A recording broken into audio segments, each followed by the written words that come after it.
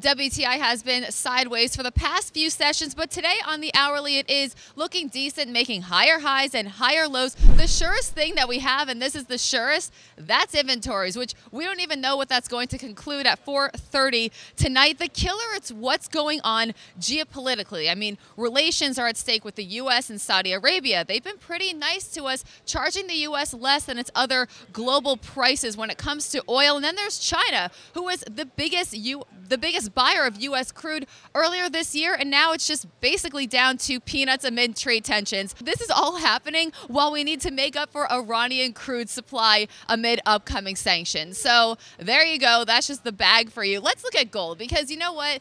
The picture is a little clear. I'm going to move to technicals here.